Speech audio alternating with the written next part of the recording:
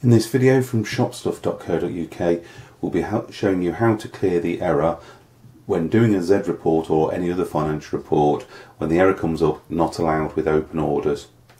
This simply means that an operator is still logged on or there's data attached into one of the files attached to the operators. So to solve this, simply press the close box and close and come back to your reg screen. Simply go into each operator that you have, and you may find that there are some items in it. You simply cache them off.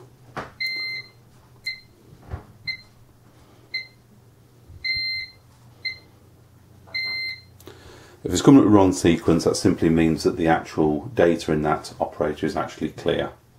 Now there may be extra operators than the ones shown, so now we can go and test it. Go into the reports position and put your password in. Financial reports, choose the Z, and now choose financial. And you can see that this is still saying not allowed with open orders. Therefore, if you're adamant that you've cleared all your clerks out, there may be one that's where an operator has actually entered it incorrectly and you may not know where this clerk data is stored.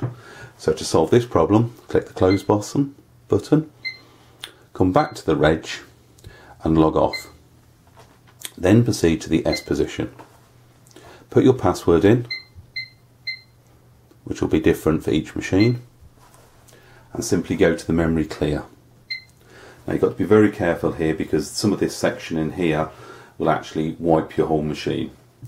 Choose clear order tracking 1, yes, order tracking 2, yes, and you'll see on this machine there's no tracking data in tracking 2, so there's no need to clear 2, 3 or 4.